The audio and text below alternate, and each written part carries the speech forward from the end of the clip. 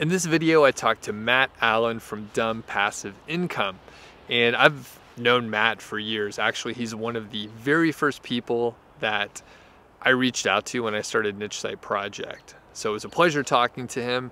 He's been blogging since like 2010, but Dumb Passive Income was started in like 2012. So we talk about family life and kind of, what he does full time. He's a truck driver, like an 18-wheeler, and he works locally up in the Grand Rapids, Michigan area. And cool thing, we enjoy a beer together. Now, a little bit of a downside, he was not capable of doing video with me, so we're just going to be listening to the audio, but I thought I'd do a proper intro. And one of the cool things that Matt has been working on for the last 2 years is a software company. So he's been working on the side on this software company, and you probably have heard of it. It's called Amalinks Pro. And I remember the day that he was like, hey man, we're going to do this thing. I want to get your feedback on it. And we get into that discussion a little bit. So anyway, it was a pleasure talking to Matt. It was really cool to actually have like a nice long conversation, and we did enjoy a beer together, even though, we couldn't actually like clink glasses or anything like that. So without further ado, let's get to the interview with Matt Allen from Dumb Passive Income. Hey, what's going on? It's Doug Cunnington here, and I'm with my good friend, Matt Allen. How are you doing today? Hey, Doug, I'm doing great. How are you? Doing awesome. And we've known each other for years, basically as soon as I got started online. And it's a pleasure to talk to you. We've actually chatted on the phone and on like Skype calls in the past, but this is the first time that, we're talking at length. I'm going to be able to ask you a lot of questions that, I wasn't able to in a casual, just, quick catch up or whatever. So this is a great honor, Matt. Yeah, this should be fun. I was just telling you before you hit record, this is only my second ever podcast that I've ever done. So awesome. Let's do this. It's great to have you here. And you sent me an email and you were like, hey, I can only meet like kind of after work and sort of in the evening hours. And by the way, do you want to have a beer while we're doing the interview? And I'm a beer guy, so I of course said yes. So what do you have over there that you're going to drink? So right now, my wife actually got me a 6-pack of this for Valentine's Day last week. It's by Founders, which if you're anywhere in Michigan or near Michigan, you know what Founders is. It's a really good microbrewery based right here in Grand Rapids where I live. And this is a new one that I had never even heard of before. It's called Civilized Brute IPA. Nice. And it's an extra dry India Pale Ale is what this one is. Beautiful. I love the extra dry ones. It really makes the hops pop. And one of Founders' more popular beers is called All Day IPA. You may have heard of that or may have even had it before. And I've had one of these already, and this tastes really similar to an All Day IPA, which is a session IPA. Very cool. And before you pop it open, I'll tell you about mine. So I'm drinking a Goodnight, which is an Imperial Red from a local brewery here in Longmont. Actually, I guess it's in Lyons, but there's many locations. It's from the Oscar Blues Brewery, and it's an Imperial Red IPA. And I think, I'm trying to see the ABV, 8.7 ABV. So yeah, cheers, Matt. I'm going to pop mine open. You can do the same. All right, here we go. Awesome. Mine's only a 6% alcohol by volume. So, well, and this is a good sort of transition. I mean, you have a day job. So can you tell us a little bit about yourself? Like, who are you and what do you do? Yeah, I mean, I'm a truck driver by day. And when I say truck driver, I'm really talking about like the 18-wheeler, the big rigs that you see going down the highway. I've been doing that for actually just this math just occurred to me actually today while I was on the job. I don't know if I should really be giving away my age right now, but I got my CDL when I was 22 years old, which means I have been driving a truck now for about exactly half of my life. Oh, wow. Cool. Awesome. So that's how old I am, if you can do the math. So we're about the same age. I'm clocking in at 40. And So you've been doing that for a while, and I was looking back because you also blog, and you blog over at Dumb Passive Income. Can you tell us about the like inception of your blog over there? Yeah, it's kind of a long story. I'll try to make it short. So I actually started in 2010, not with blogging, but I don't know if I've ever actually told anybody this story, but somebody tried to get me involved in network marketing, like a pyramid scam kind of a deal. I'm like, fine, I'll do it, but I'm not going to go try to talk to my family and friends and go show videos and try to get people to sign up that way. I'm going to see if I can do something online. And I think I just signed up for a Twitter account in 2010 at the time. And so I figured out I was on Blogger. I don't know if you've ever seen or heard of Yep. Blogger. It's like, yeah. So I got put together some really simple sites on there to try to promote this network marketing business. And as you can imagine, that didn't work. But then I realized, I'm like, this is cool. I can actually produce content and put it out on the internet. And I saw that other people were making money doing that. And so I literally just Googled one day, I'm like, how do you make money online? And that led me into the world of blogging. And then I started a personal finance blog. And this is actually kind of one of the biggest mistakes that I've ever made is I stayed on Blogger. Everybody told me you got to switch over to WordPress. I'm like, no, I'm just going to go against the grain. I'm going to stay on Blogger and I'm going to make it work on Blogger. And so, yeah, I stuck with the personal finance blog for probably close to a year, maybe a little over a year. And then finally in 2012, in May of 2012, I bit the bullet and quit the personal finance blog, moved over to WordPress. And that's when I bought dumbpassiveincome.com. And that's when I started that blog. And around that same time is when I also jumped into niche sites. I figured out what niche sites were and started building out some of those. And that's kind of what Dumb Passive Income was I was just kind of chronicling and just blogging about what I was doing to create niche sites and try to make money online. Holy cow. So you started your first blog in 2010. Is that right? In a sense, if you want to call that a Sure. blog, yeah. Yep. Yeah. Well, I chatted with a couple other people earlier today, just doing interviews like this one, and it's amazing. I mean, everyone has one or two, not necessarily failures, but along their trajectory, they have a few websites that they learn their chops. You know, they learn some writing skills, just setting up a website and all that. Before they got something that really kind of stuck and that had some lasting power. So when you started that first like blog and the personal finance blog, when you moved on a little bit from the network marketing promotion and whatnot, like did you have uh, like a desire to write, or were you a strong writer through school? I don't know about through school. And it was never anything I really did before I started blogging, but I kind of figured out that I really enjoyed the writing part. And the personal finance stuff, I've always been kind of like a numbers geek. I could sit and just mess with I use Quicken to run my personal finances, and I could just spend hours just messing around with the numbers on there and making spreadsheets for different scenarios and stuff. And so I just love the personal finance stuff and kind of just helping people and teaching people. I had listened to Dave Ramsey on the radio for many years. And so I thought I could just write a blog and help people learn stuff about money.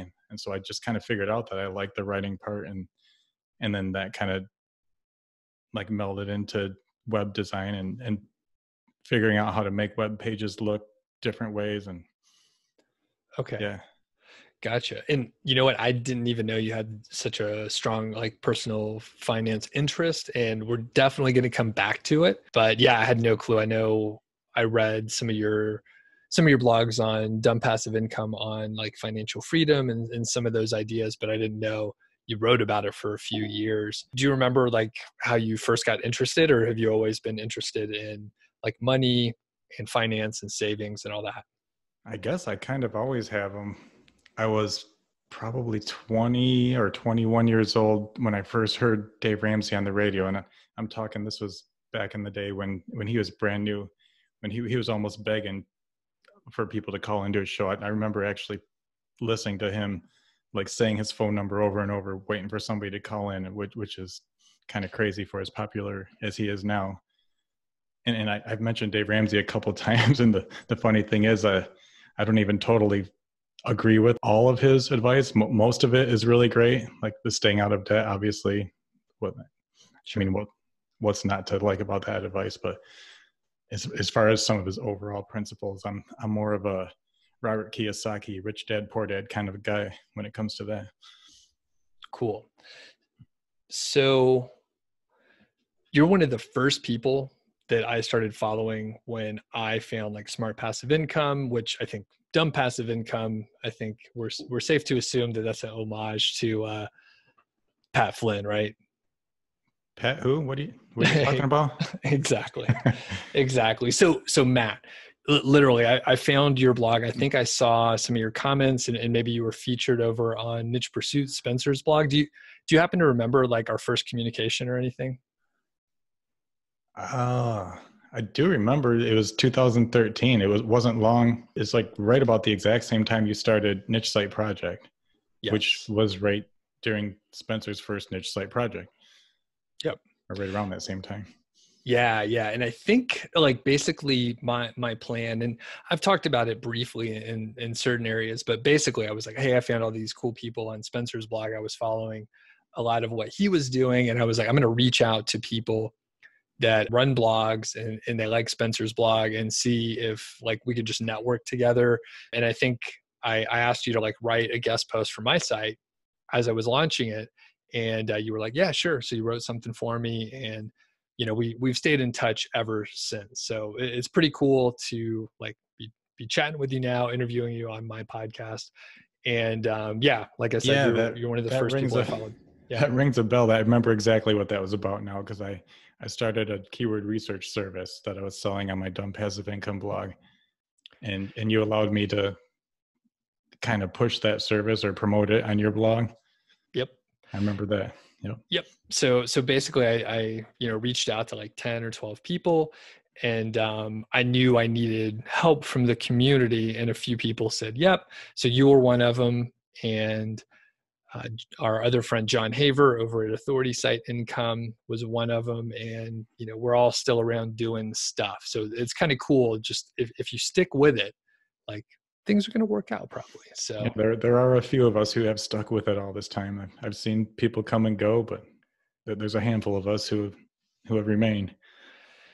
So, I'm just curious to learn a little more about you. So, you're a family man. We were just chatting a little about your family, and yeah. So, can you just tell us a little about like how many kids you have, and just on a personal level, what do you have going on? Yeah, my wife and I, we've been married. It'll be 15 years this May, so in a couple months, 15-year anniversary. We have three kids, two sons and a daughter. So my sons are 12 and 9, and my daughter is 7. Yeah, we're really involved in all kinds of after school sports and different activities and stuff. And life is pretty crazy around here. Right, and you have the full time trucking gig. So I take it you're local, so you don't have to do any like long hauls, like overnighters or anything like that. Yeah, I pretty much work banker's hours. Today, I literally worked from 9 to 5. Okay, But yeah, some cool. days it's a trucker's schedule. There is no You're not standing by a time clock waiting to punch out at an exact time. It's just whenever you get done, you get done. So some days I might not get home till 8 o'clock at night. Other days I could get home as early as 5. So Okay.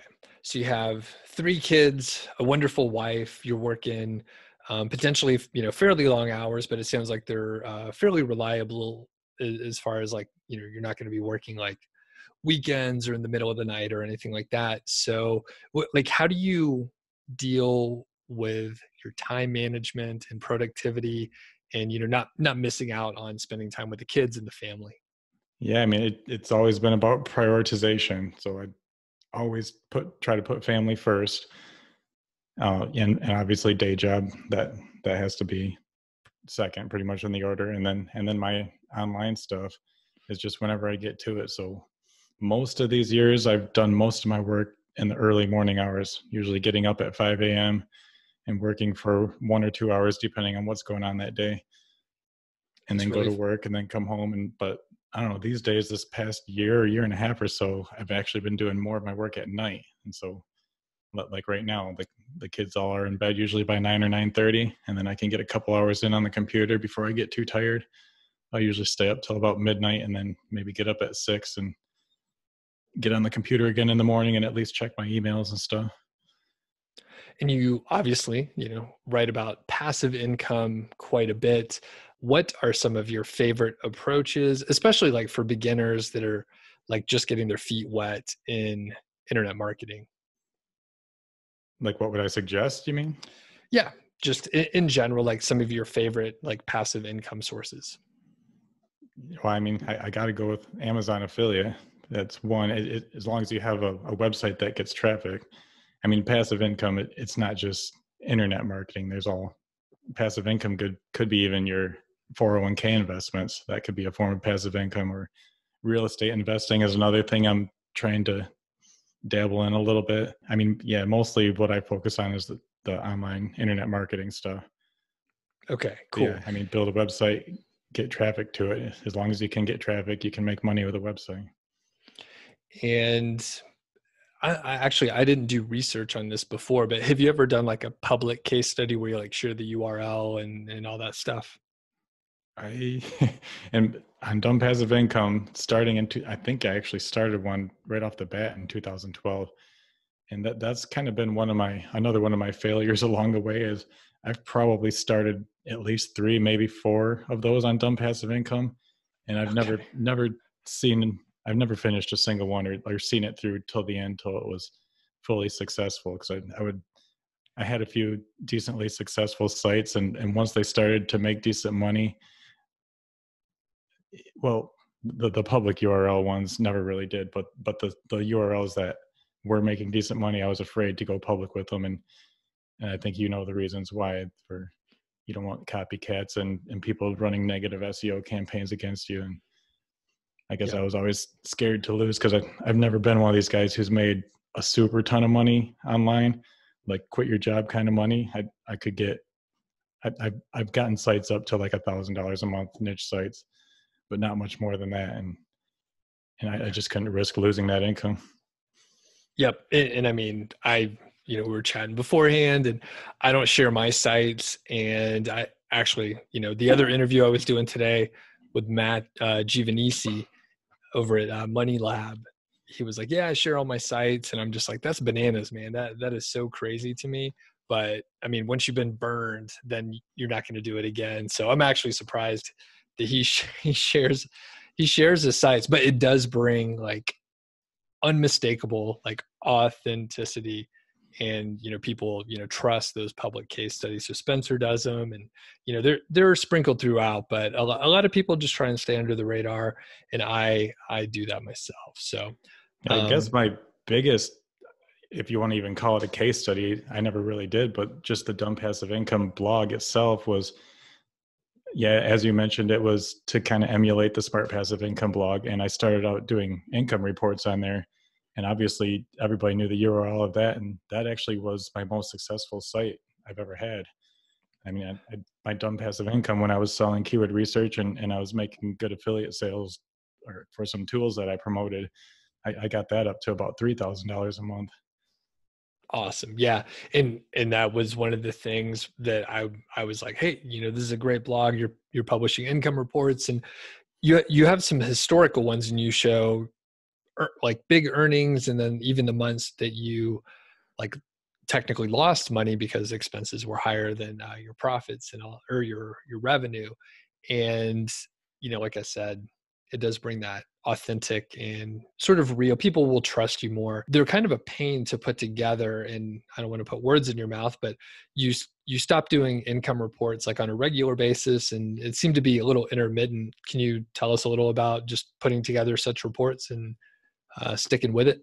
Yeah, I mean, you really nailed it. It really did become a pain. I mean, towards the beginning, it wasn't too bad. I mean, there wasn't much income to report in the beginning, but just a couple of affiliate products that I was promoting or tools. But over the years, it started growing and I kept adding tools. So I had a whole spreadsheet that I had to update every single month. And then I had to log into every affiliate account every month and find the income and then carry that information over into kind of like a pre-formatted blog post that I had. And then my writing style, I just kept adding sections to my income reports, and they kept getting longer and longer. And it got to be where it was probably taking me, I would say probably 5 or 6 hours to do one income report.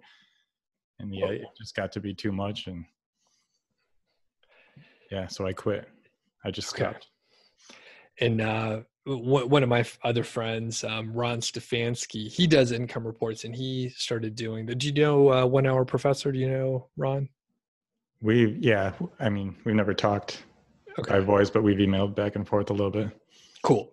Good. Also a great guy. And he has been doing them from the beginning, and he sort of like stopped publishing other stuff on his blog, other content, and only does the income reports generally. And it's kind of it's almost like journaling for him. So he does it like as an exercise. It's interesting, since he was like, I'm just going to keep doing the income reports and I'm going to ignore the rest. But it definitely is a time consuming thing. Do you do your own bookkeeping? I do. I do not keep track of all my separate. I don't have that much separate affiliate income anymore anyways, because I kind Okay. of let the dumb passive income blog die over the last couple of years. But yeah, I don't even keep track of it all anymore. I just, once the money comes into my bank account, then I track it. I don't keep track how I used to. Okay. Gotcha. Well, with that said, I encourage people to go check out the income reports. It's just interesting to see like where money came from, and, feast and famine. And I have been, I've experienced that as well. And especially like in the early days where it's like, oh man, you made like $6,000 one month. And then the next month it's like, two or Yeah, something like I that. think I So think my very first income report was for something like $14. It was amazing. you made money, that's a win. That's Yep. a win. So I want to talk a little bit about like the product that you launched. It's a great piece of software, and I actually remember you and I chatting. I guess it was like a year and a half ago, maybe almost 2 years ago. I was going to the gym, and you were like, "Hey, I have an idea for a product, and going to be working on it." And you just wanted to chat about it a little bit. And I was like, "All right, cool, sounds good." And honestly, I mean, a lot of people talk about doing a thing and they don't follow through. But I'm proud to say, like, not only did you follow through, like you exceeded my expectations, and you've been iterating and working hard on Amalinks Pro. So can you just tell us, like, what is Amalinks Pro and why did you create it? Yeah, sure. In fact, I remember that day really well. I can't remember even why I needed or wanted to tell you about it, but in case you couldn't tell that day, I could hardly hold in my excitement because we had just stumbled on this idea for this product, and I just had to tell somebody. Well, first I'll tell you what it is. Amalinks Pro is a WordPress plugin for Amazon affiliates. In fact, our new tagline for the product is a WordPress plugin that works for all Amazon affiliates with or without access to the Amazon API. So that's what it is. How it came about, well, I've been running Amazon affiliate websites for several years, and I used and loved and promoted a different plugin out there. I don't mind mentioning it, Easy Azon. Probably everybody knows what that is. I think 2013 is when I purchased that, and I used it for several years, and I loved it, and I promoted it. I made affiliate commissions from it, and I would tell people, like, if you're promoting stuff on Amazon on WordPress and you're not using this plugin, then you're crazy. Mm-hmm. But then over the years, that product seemed to die off. Chris Guthrie, the founder of it, I don't think he does a whole lot with like website internet marketing anymore. I think he moved over to Amazon FBA, selling physical products, as far as I can tell anyway. So he stopped making improvements to Easy Azon. So it was still an okay plugin, but not great. And it didn't really have all the features that I wanted. And so I started looking for other plugins. I tried a couple other plugins to try to find the features that I needed and wanted, and just nothing else had what I really wanted, and nothing was really that good. And so actually, I'll specifically mention one of the features that I wanted. I wanted to be able to create a customizable CTA button, a call to action button that I could change the colors and the hover effects and the size and the font and everything. I wanted a 100% customizable CTA button that linked to Amazon. And I had a way that I was doing that manually. I was using a different WordPress plugin that was pretty good for making CTA buttons. And I was grabbing the Amazon link from Easy Azon. So I was kind of combining two plugins to get the functionality that I wanted. And I thought there's got to be a better way to do this. And so I happened to know a developer. And in fact, he's a mutual friend of ours. You knew him too. And I just contacted him one day. I'm like, hey, I have an idea for a plugin. I thought if I could do this CTA button thing, I'm like, why not just do all of it? Do text links, image links, and maybe some other stuff too, and just make a whole plugin out of it, and kind of make like the plugin that's going to release, or not release, that's going to replace Easy Azon or all the other WordPress plugins. Like make the biggest, baddest Amazon WordPress plugin that ever existed. So I had the idea, but I'm not a coder, and I didn't really have tens of thousands of dollars to pay somebody, because that's how much it would cost for the magnitude of what I had in my head. And so I contacted this developer and asked him if he wanted to team up, and we had a few back and forth emails, and it really didn't take very long. I think it was less than a week, and we decided to partner up and go 50-50 on this thing. Cool. And did you guys like draw up any specific like documents or ownership situation, or it's like a gentleman's agreement? And like you said, I know the guy. I've had a beer with him, just like we're having a beer here. And I mean, I'm just curious, like from the legal standpoint, did you guys like ink it out? We did via, actually I drafted, I think I might have looked it up online, but I found a partnership agreement, and then I changed a bunch of text on it, and I sent it to him. I'm like, hey, how does this look? And then he added some stuff, I added some stuff, and then we agreed on it. And we basically agreed by email with kind of like a digital signature kind of a thing. Cool. So yeah, we made it official. All right. Yeah. That's pretty cool. Go ahead. Sorry. Yeah, this was I actually have a few dates written down. This was January of 2018 when this all happened, when I had the idea and I emailed him, and it kind of kicked off then. So it was just over 2 years ago when the idea was born. Holy cow. And at that time, I lived in Montana. And like I said, I literally remember the day sitting in my truck. It was snowy outside. I was about to go into the gym, and we were chatting on the phone. So it's kind of funny. I could place the exact day, and it was cold. Same here. I was in my 18-wheeler in my truck. It has a built-in Bluetooth, so I can talk while I'm driving. And I was driving down the highway talking to you that day. That's cool. And, quick callback. So I know Chris Guthrie as well. Good guy. I'm not 100% sure the status of Easy Azon, but since he can't speak for himself, I'll just say like, hey, they're okay. It was a fantastic plugin. And I know, it's still active. It's still it'll do the job basically. And they've updated it. He's doing the updates that need to be done to keep up with like Amazon. Yep. Switch their API. So he's doing the updates, so it still works for everybody. He just hasn't done improvements to it is all. Okay. Yeah. And maybe someday I'll have Chris on. I know he does many other things, and it has a lot of software products out there. So just want to jump in, defend him since he's not here. So yeah, I have nothing against Chris at all. Yep. And I was going to say both you and I promoted his products and some other stuff he was working on like over time. So yeah, in fact, I published a blog post on Dumb Passive Income about Amalinks Pro, and he actually commented on it and wished me good luck. So cool. Yeah. Great guy overall. Yeah. It's funny. It's a good community we found ourselves in. So yeah, I mean, I love the internet marketing community. I try to explain it to people who don't understand it, because it's like a brick and mortar business. It's kind of always like you against the other guy, but with internet marketing, it's just everybody helping everybody else, and we all make money. Like if you try to bring somebody else down, it's not going to really do any good for you. Indeed. So as far as like developing the product, and you mentioned you have a few dates there. So it was January when you were pulling together the idea. You chatted with me a little bit, and I was like, yeah, sounds like, there's definitely a need for that sort of thing. People do enjoy just making their life easier as far as placing links and decreasing the number of clicks in their workflow to insert links for Amazon. So I was like, yeah, sounds great. So how long did it take for like the first prototype to come through? And how did you and the developer figure out what you wanted to have in the plugin?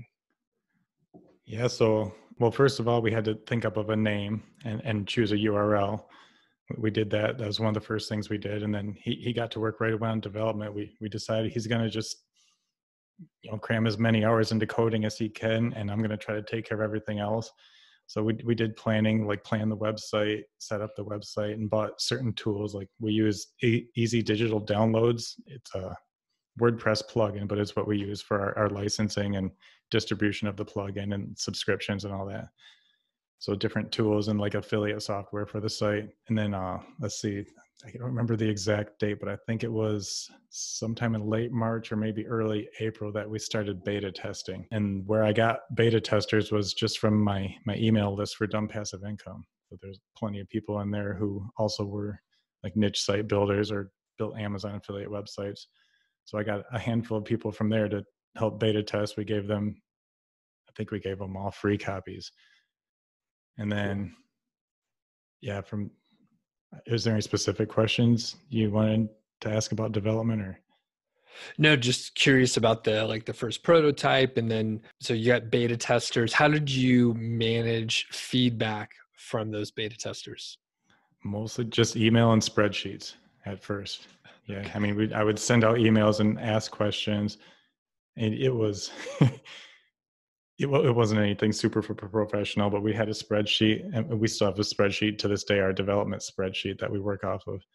Okay. Yeah, just put all the suggestions. So we started out with just, you can insert text links, image links, CTA buttons, and then we had a feature that we call it the showcase box, which is pretty much a product information box. And our early version of that was much different than what they look like now. It wasn't as good as it is now, but cool. Those were our first 4 core features that we weren't going to launch it until we had all 4 of those in place. Okay. And then you've never done like software development or worked in that kind of environment, right? Not at all. Nope. I do not code. I cannot code. And then the developer, and we just call him the developer because he's under the radar. He's an anonymous dude, nice guy, but yeah. So the developer, he obviously has spent time working with users, testers, and other folks like that. Yep, so he also has a full-time day job, and his full-time day job is he is a WordPress developer. So that's what he does all day, every day. Okay. And he does WordPress development for like big websites that you would recognize in universities and places. So very smart dude. Yeah. And my mind is going to explode because I'm thinking how much of a nightmare and how much I would dislike having to take feedback from users via email, putting it in spreadsheets, and just that turnaround cycle. Did you guys have any, with the beta pains? testing, yeah, we really didn't get a whole lot of feedback. In fact, most of the feedback was from me using it and just giving him the feedback. we did get some from users, but most of it was just me because because I'm a user. And so he would, the developer, he would have, we'll call it issues. He would have issues seeing things from the user's point of view, being a developer. And then he was really appreciative of my point of view. And that's another thing I'll say about this partnership. But him and I both would tell you, and then both agree that there's no chance that Amalinks Pro would be what it is today without this partnership. But like he could have never done it on his own. There's no way I could have done it on my own. Just that the whole partnership has worked out far better than either of us ever expected it could have or would have.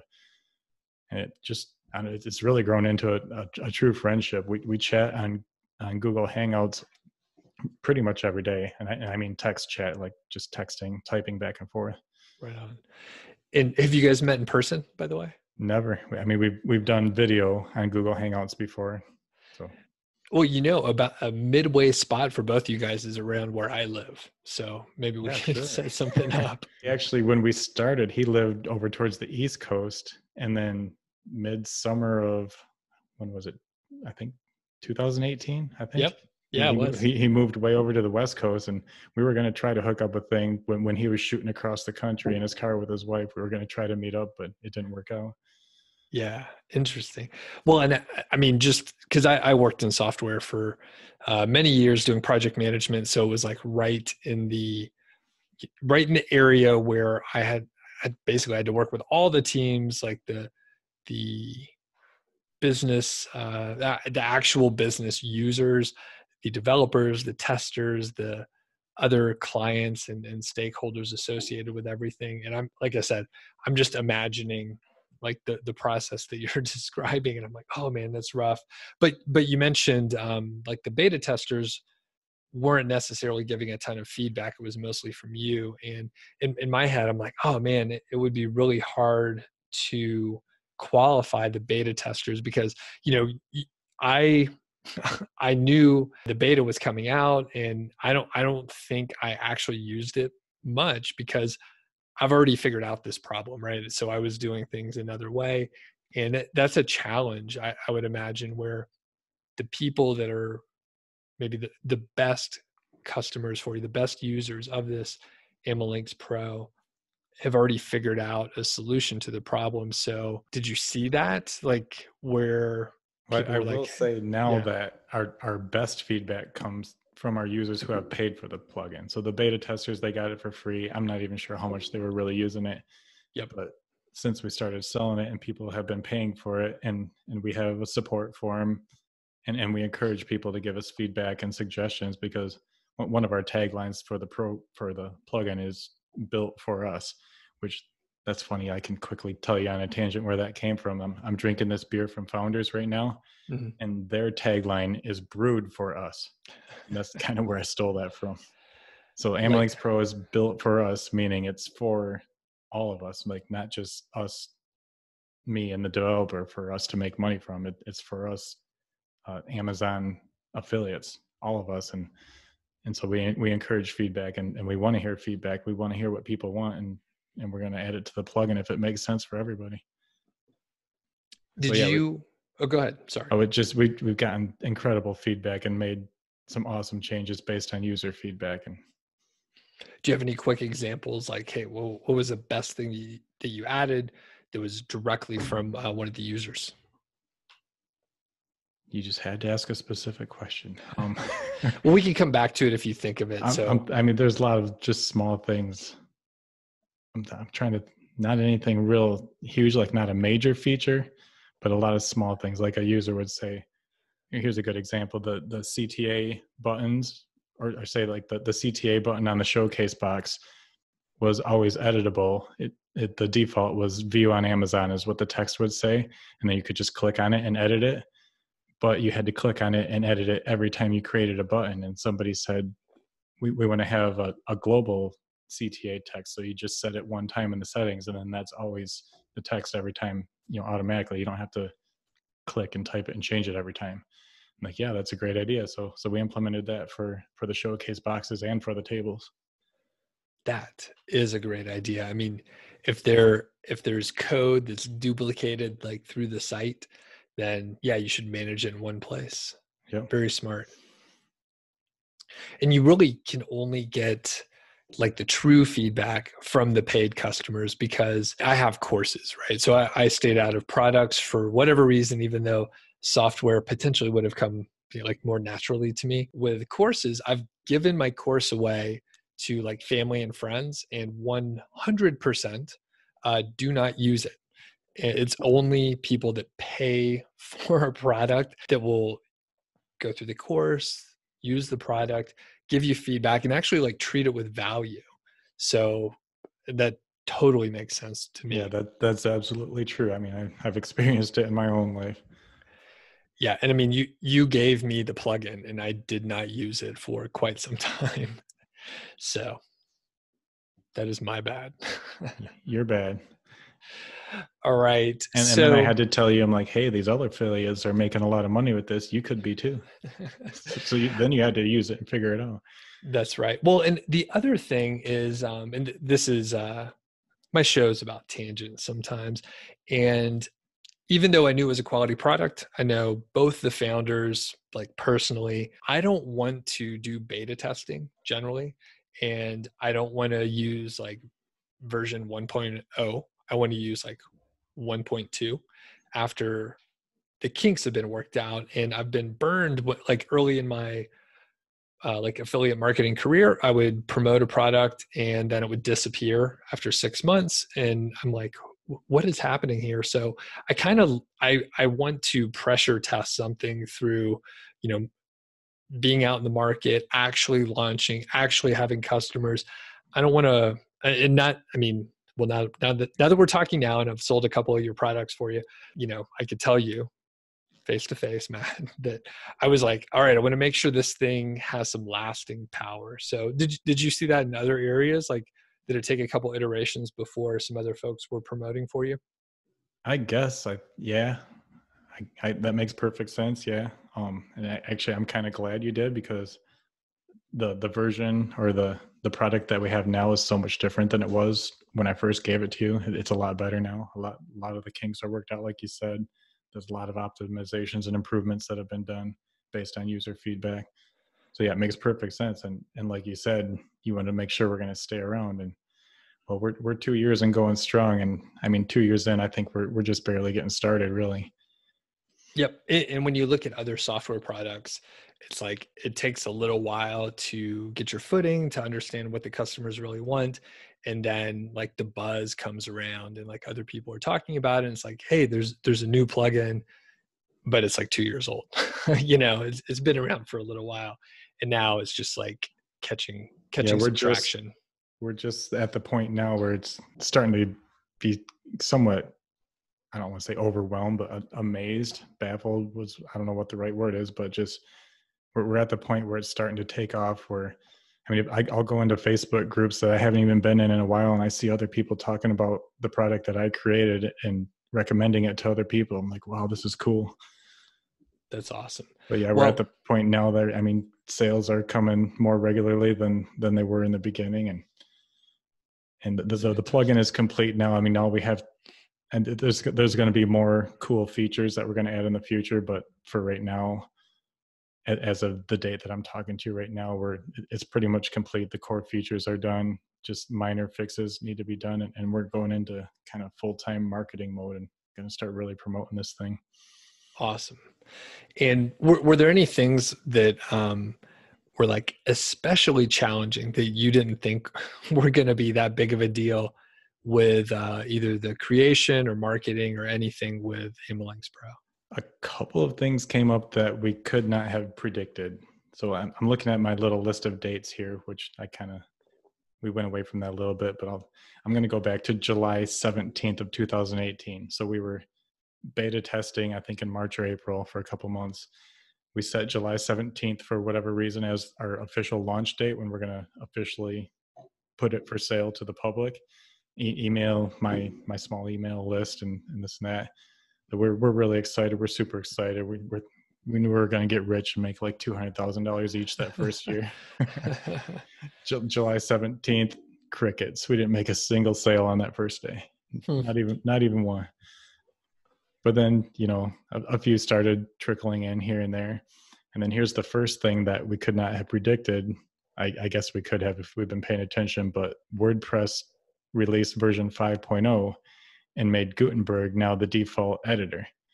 And you know what that is. I mean, Man. everybody, all plugins had to adjust for that. I mean, Yep. users could still install the classic editor, and I still do use the classic editor, and the plugin, the way that we originally had it, still works with the classic editor. But all new WordPress users were going to be automatically using the Gutenberg editor, and somebody brand new to WordPress might not even know anything about the classic editor. And some people did want to move over to the new Gutenberg editor anyways. So we had to make the plugin compatible with Gutenberg. And so I can't remember, that was in the fall of 2018, I think. Like I think right around Yeah, October. I that think sounds right.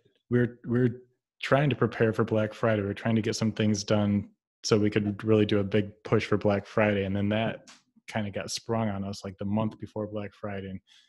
And we really had to hustle to get our Gutenberg blocks in place. So we saw other plugins do some like temporary fixes that would make them kind of work with Gutenberg, but we wanted to make ours right. We wanted to have actual Gutenberg blocks for Amalinks Pro. And so the developer worked really hard for a couple of weeks there. Like, he worked insane hours to get that thing ready. Holy cow. And yeah, I don't use Gutenberg. I was a little excited when I first saw it, but I mean, when it comes down to it, honestly, like WordPress is bloated and slow. And if you use, I mean, if you use some of the like page builders and stuff, it can go extremely slow. So I use Classic. I'm a speed freak, and I mean, I've actually, this is a little bit weird, Matt, but I'll share it with you now. I've looked, because I have a little bit of a coding background. I'm a little bit technical, and I've looked at just moving over to like a flat file system where you just write HTML. You can manage all the stuff that we do in WordPress in like text files. And I was like, this would be so much faster, and you don't have the overhead. The security is much tighter. It's all in text files. And yeah, it's out there. But as I was looking at Gutenberg, and I'm like, this is crazy, like how much slower everything works, and just the overhead with using Gutenberg. So I'll get off Yeah, my I've soapbox. tried a few times to give Gutenberg a chance, and I just don't like it either. I mean, when I want to create a really nice, fancy page, I use Elementor as my page builder of choice. It's a really great page builder, I think. And if you ask me, Gutenberg right now, the way it is now, it's just like a crappy page builder is all it is, in my opinion. Yeah, it's like, yeah, I won't get it. I only used it for like a month or two, and then I was like, okay, all my plugins broke. Everything's like not working. Going back to Classic, and yeah, hopefully things will change, because if I understand correctly, Gutenberg the Classic editor is not going to be supported after like 2022, something like that. Is that right? Yeah, that's just the WordPress version of the Classic Editor, but that doesn't mean anybody can make a plugin that emulates the Classic Editor exactly like the way we knew it. Oh wow, Yeah. we should do that plugin now. All right. You want to strike up a Um, partnership? so that was one thing. So Gutenberg came out. Any other like big challenges that you guys ran into? The next one really came this past October. I'll quickly go through my list of dates again, but Yeah. February of 2019 was the first big affiliate promo that we ever ran. So,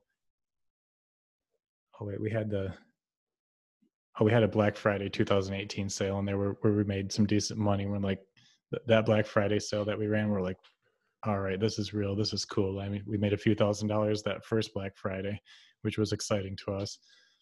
And then February 2019, Chris Lee was running Rank XL at the time. He sold it since then, but he did a big affiliate promo for us and let us publish a guest post on his site and promoted to his list a couple of times. And we made several $1,000s off of his sale. And so that was really cool. And that was kind of a really big push for us, and kind of remotivated us again. And, just gave us proof that, like, yeah, this thing's working. We got to keep going. And April 2019, so about 10 months ago, that's when we launched our next big feature, which is our table builder. And so our table builder, we think, is easily the best table builder for Amazon products that exists anywhere. I mean, we've tried all of them, but we purchased just about everything else that was out there just to see what they were doing. And we had a goal of making ours, like taking the best features of everybody else's and just making ours better. So it's kind of like a drag and drop page builder. It's 100% responsive. It's not automatic. I should add, you have to choose which columns you want to not show on smaller devices. But once you do that, once you set that setting, it's a really good responsive table builder. Okay. Cool. And I'm usually a proponent, and you don't have to sell it to me, but I'm usually a proponent of HTML tables. And I go to a HTML table generator and just code it up, do my thing. So why is Amalinks Pro and the table builder easier or better, or, going to make more sales? I mean, just the fact that we're connected to the Amazon API. If you're not, it's a little bit more work to build your table because you have to manually insert the links.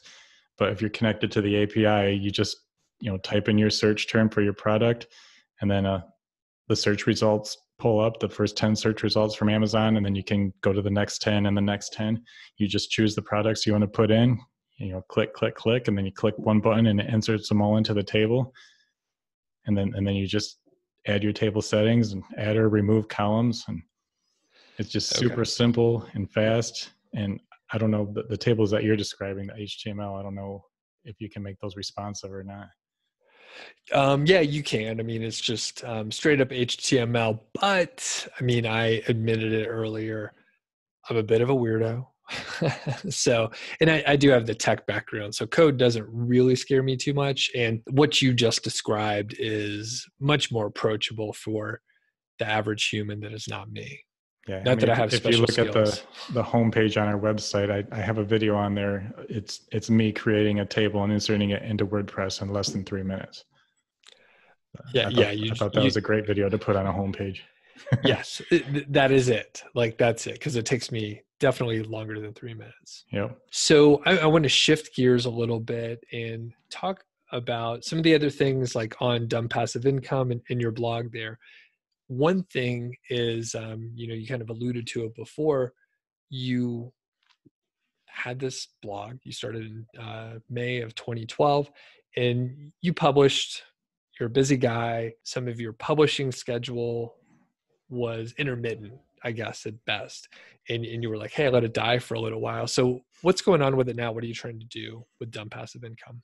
Yeah, I'm actually trying to revitalize it right now. I had this idea where I would kind of change my style a little bit and make it more into like what the technical definition for a blog, which is literally a weblog, which is a blog is meant to really be like a diary. And so I'm kind of changing my format and talking about in my latest like 3 or 4 posts, I call them my weekend update posts, and then I give each one a unique title, because I typically do most of my writing these days on the weekends because there's just not enough time during the week for me. So it's my weekend update, and I just kind of talk about more personal things. I try to add a little bit of humor, just stuff that's going on in my life. And like in the past, my blog was more like tutorials, like internet marketing tutorials, and it's not going to be that anymore. I want it to be stuff that's more readable, where people can kind of get to know me and my family and what's going on. It'll still have some internet marketing stuff, like I'm including links to Amazon products and those, kind of just so I can show off my Amalinks Pro product. Gotcha. Just to show people how it works. And I can't remember if it was like the beginning of this year, but you were like, hey, I'm going to publish something every week. And that was my goal. Cool. How's it going so far? It's been about 3 weeks since my last publish. My weekends have been so crazy. I mean, gotcha. My daughter was doing swim for the last 5 or 6 weeks. So every Saturday morning at 7:00, we had to be there for her swim meets. And then my son is in a basketball league, and he also has basketball games on Saturdays. And yeah, my weekend schedule got a little crazy. Holy cow. But I'm still trying. I'm trying. I wanted to do weekly. I'm still going to try to do at least a couple a month, but I really want to keep publishing content on there and keep it going. How has the reception been for some of the more personal content and just a different approach? I haven't really gotten a lot of comments. I mean, I've gotten a couple email replies and a few comments, and the few people who did reply, they really liked it. They said they did anyways. Cool. I don't know. I'm hearing that blog commenting isn't really as big of a thing these days as it used to be. I still get some comments on niche site project, but yeah, not as many as back in the day. And I don't know if those conversations have moved over to like Facebook more, or, I mean, where do you think those conversations are happening now? I mean, I do see a lot of stuff in Facebook groups. I don't have my own Facebook group, so. Okay. Yeah. I don't spend much time in Facebook groups at all. Are you in many of them? I am in many of them, but just a few that I kind of keep up with, a few internet marketing related ones. Okay. Like cool. Spencer's is good. There's good interaction in there. The niche pursuits one and the human proof designs, I think, or actually theirs is now called Building Online Empires. Yeah, there's a few good ones that have good interaction. And shifting gears a little bit, I was doing research for this interview, and I was like looking back at some of your old case studies and blog posts out there. And one that I want to highlight is there was, I think it was called like getting the thin content penalty from Google, which I experienced back in the day as well. In fact, and I can't remember if I've told you this, Matt, specifically, but I got a thin content penalty back in 2015. And you obviously wrote about it on your blog too. We'll put a link in the description for people to go check out. But an interesting thing, and I'll let you talk about your thin content penalty.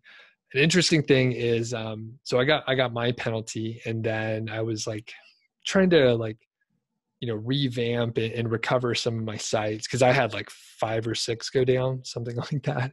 It was pretty rough. It was a rough fall when that happened. Yeah, I remember and it was terrible. Like many of us got hit. And I developed my course, 5-figure niche site, like 6 months later, something like that. And I was like, hey, Matt, do you want to promote my course? And you were like, I don't know, Doug, like you really haven't done anything interesting. Like you got caught up in the penalty. I'm not really sure about the course. And I was like, it was a wake up call, Matt. Like you called me out, and I was like, you know what? You're 100% right. I may have even put that in an email and was like, yeah, you're right, dude. And I regrouped and did some other stuff. And I was like, what else can I do? And that is when I came up, roughly in that time frame, over the course of 5 months, came up with a keyword golden ratio, which is like a thing that I talk about all the time. Other people talk about it too, but it was sort of like originating from the email that you sent, our thin content penalty, and me trying to figure out like how to do something very different from the previous approach. So thanks for that, by the way, for calling me out. And you're welcome. And then, yeah, you were like, dude, I don't know if you're doing anything interesting at all. Does your course even work? And then I was like, you know what?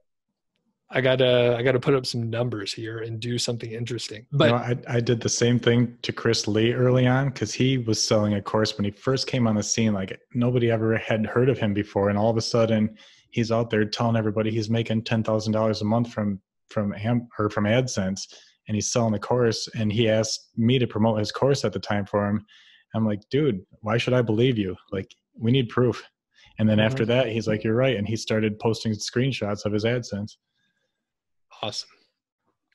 So what was, can you just tell us a little bit about the thin content penalty and like the impacts to you, just overall, like going through it? I remember that one specifically, that specific site was, I've had a lot of crazy topics, we'll say, for my niche sites over the years. I built a lot of niche sites, and that one was one of my more successful sites. It was a site about organic shampoo, and solely based on, I'm not an organic guy. I don't care what shampoo I use. It was based on keyword research is all. and my writer who wrote for me, I had the same writer for probably 5 years. It's the only writer I ever really used. She was a phenomenal writer. She was a female. And so she was really good at writing about shampoo, and she knew a lot about hair and stuff. So that was a really nice, good, successful site. And you remember that time frame? That's when we were all into building PBNs and using PBNs to rank our sites. And I'm pretty sure that's where I thought I made it through. Everybody else was getting their PBN penalties and getting their sites taken down by Google. And I thought I made it through. And that thin content penalty blog post, I think it was like 9 or 10 months after everybody else was getting their penalties for PBNs. And then I got the thin content penalty, and I'm like, there is no way this site is thin content. It's phenomenal content on this site. But other people at the time were saying that they got that same penalty, and the only thing they could attribute it to is the fact that they used PBNs. Yep. So that's what that was all about. It was because I used PBNs to help rank that site. Yep. And that is the thing that we were doing. And you could go, we mentioned Spencer and Niche Pursuits a couple of times, and Spencer, was working on PBNs. And then, when we got our penalties, he wrote a blog post. I'm never using PBNs again. Got a huge amount of coverage out there. And I mean, he was one of the bigger bloggers that got hit, and it cost us all quite a lot of money and made us rethink, how we were approaching SEO in general. Yep.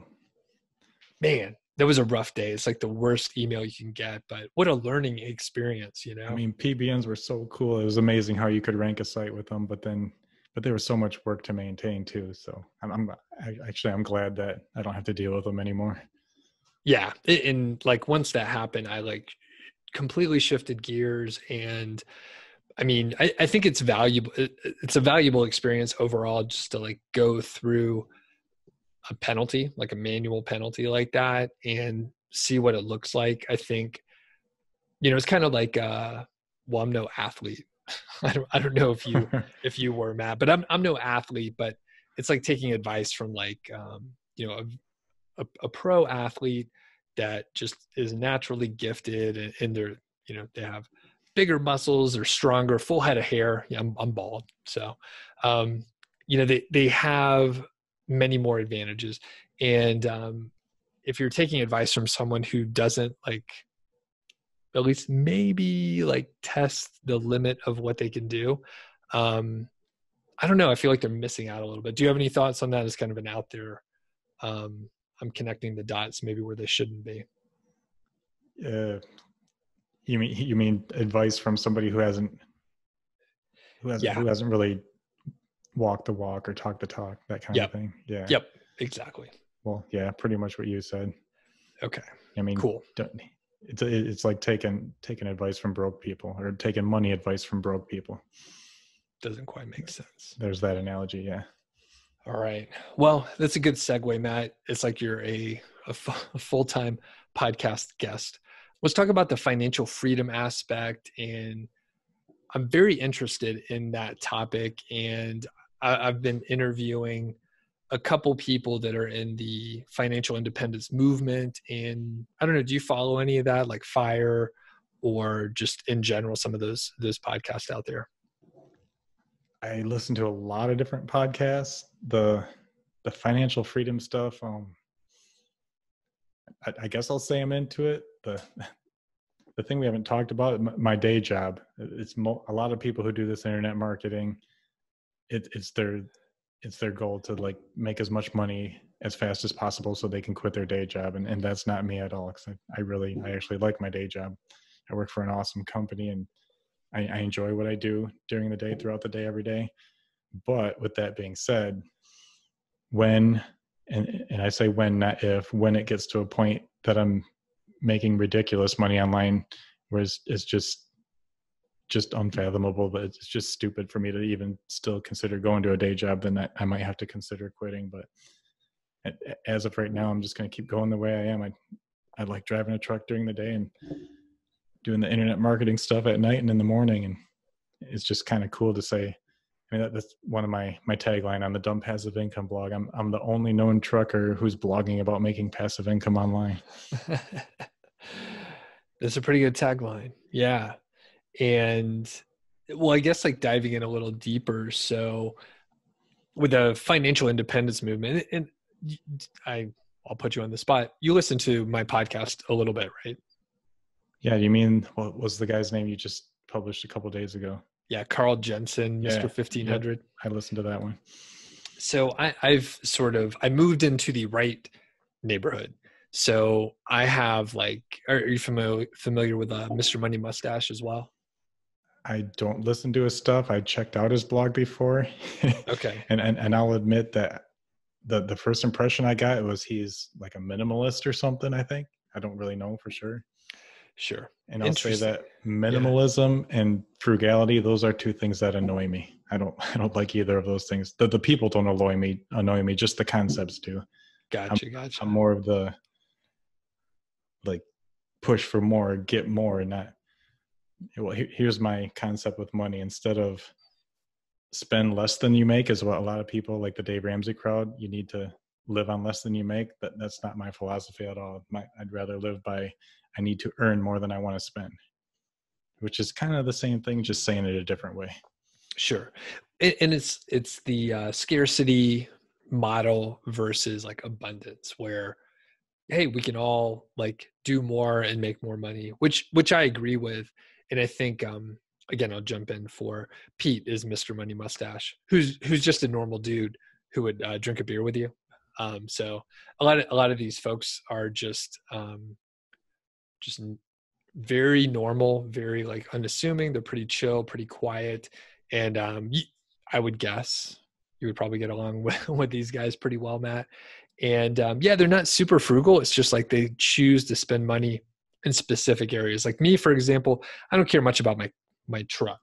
So I have kind of I have like a 15-year-old, like pretty crappy truck, but I really like to enjoy the home that I'm in. So we're buying a pretty nice home coming up soon. And then some of the gadgets and electronics and stuff, I like gear and do YouTube stuff. So I will spend a lot on the areas where I'm like, hey, I'm really into it.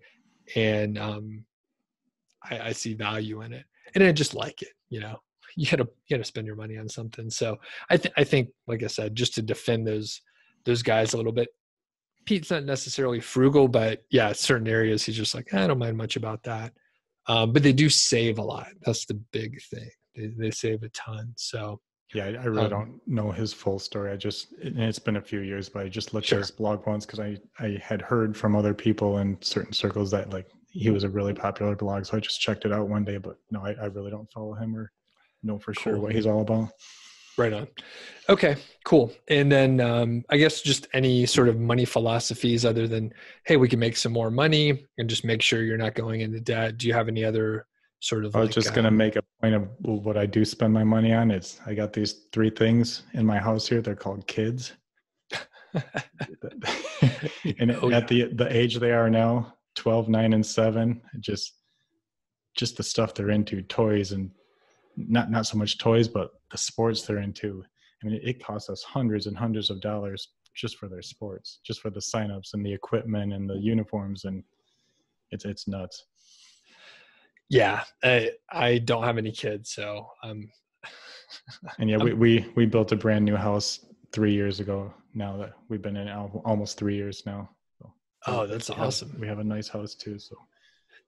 So did you guys like design everything and like choose all the yeah, we had an architect design the whole thing for us. We told him what we wanted. He made a drawing, and then we made some edits and went back to him, and yeah. We built this house for the long term, kind of like main floor laundry, main floor master bedroom, and all that, just so when we get old, we don't have to go up and down stairs, and planning to stay in this house for the long haul. That's pretty awesome. Pretty awesome. Yeah. We got a ranch too. Planning on getting old. So cool. So we're sort of coming towards the end, and you mentioned a couple of mistakes already. Do you have any others that you want to highlight that maybe will help people that are in a different point in their journey to not make those mistakes? Actually, I would say do make the mistakes. And probably other people have given the same advice, but as far as specific mistakes, I don't really know which ones I could highlight or point out. I've mentioned several of them already, but you hear the advice all the time. Just jump in and do stuff, and don't just listen to podcasts and take courses and read books. You got to just jump in and do it and make the mistakes, because that's really the best way to learn. Awesome. And I think you answered the question already, but I was going to say, if you have advice for people that want to, get started, maybe they haven't pulled the trigger yet, but you just said, take some action, do something, do anything. Yeah. I love personally listening to podcasts. I mean, I guess we're on one right now, but it's an awesome way to learn. You can learn while you're driving around, which I do a lot, or if you're the working out type, running on a treadmill or something, and you can be learning while you're doing that. Very cool. In fact, I'm at the point in my life, and actually I have been for a long time, where I like music, but like during the day when I'm driving around, I can't listen to music because I feel like I'm getting stupider by the minute if I'm listening to music, because I should be listening to words and learning things. That's funny. Yeah. It's funny. We're old guys now. We're middle-aged. And I listen to classic rock, and I don't know anything about like newer music at all. I like a couple hair bands from the 80s. I enjoy a little grunge, and then a lot of the like classic rock from the 70s. What kind of music do you like? I like a lot of music. I like all that stuff. I'd say my main genre would probably be country, and I like the older country from like the 70s and 80s. I like the new Classic. stuff too, but yeah, rock and roll, like some heavy metal. I like hip hop, some of the alternative stuff. I like a lot of stuff. Christian music. I can even listen to classical. Pretty Awesome. just about anything. It depends what mood I'm in that day. Cool, Matt. Well, where can people find you? Where do you want them to check out your stuff? Well, definitely our product, Amalinks Pro. And we actually have a really good blog on that website too. That's where I try to write on dumb passive income, but most of my writing these days is on the Amalinks Pro blog, where we just write about stuff on there to help inform people in the Amazon affiliate niche and keep people up to date on some of like the rules and regulations with Amazon and strategies and stuff. So there's that. And then, yeah, just my dumb passive income blog. We'll put links in the description so people can find that easily. And I can attest personally that the content over on the Amalinks Pro blog, very good. Very good demos of using the tool. But not only that, like you said, sticking within the rules for Amazon Associates. And there's a very, very cool, I guess it's a tutorial on Google Analytics and how to track your links a little better. I didn't prep you for this, Matt, but can you tell us a little bit about that? Or can you do that? I can tell you that I did not write that post. The developer wrote that one. He's the I'll call him the data geek on our team, or the data nerd, if you want to say it that way. But I have always been the type, as far as analytics, I install analytics on every site and I kind of look at the traffic a little, but I don't like digging into it.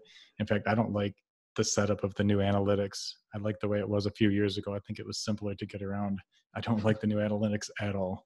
Okay. And so he set that up basically with Amalinks Pro. You click one button and just to turn on the event tracking, and then everything you do in Amalinks Pro, or all the clicks to all your links to Amalinks Pro, are automatically tracked in your analytics.